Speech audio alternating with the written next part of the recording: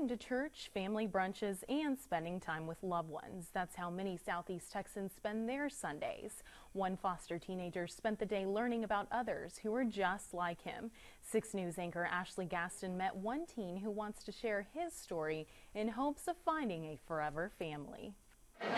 It's a place where Southeast Texans go to eat wings, watch basketball, and share stories. I've experienced a lot. Today, Sean is meeting other teenagers just like him at Buffalo Wild Wings in Beaumont.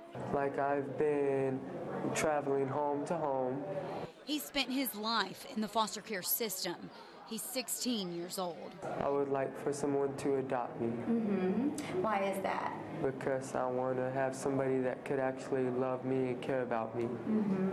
I was taking one when I was a baby. So. We wanted to learn more about what Sean likes and dislikes, so we walked outside the restaurant. Sean says the fresh air, peace and quiet, is more like his element. You said you like to live in the country. Why? Because of the nature. Will you go into a little more explanation for me?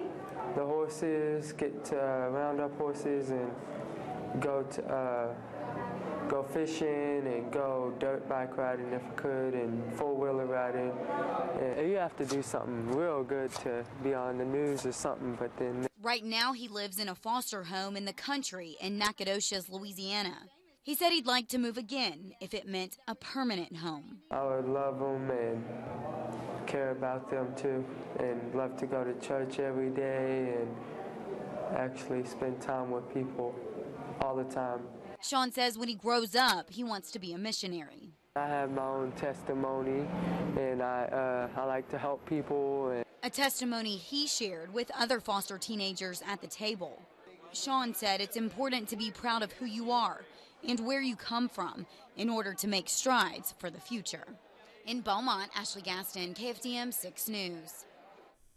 Sean says he makes A's and B's in school but struggles with math. He believes adoptive parents could help him with his math skills.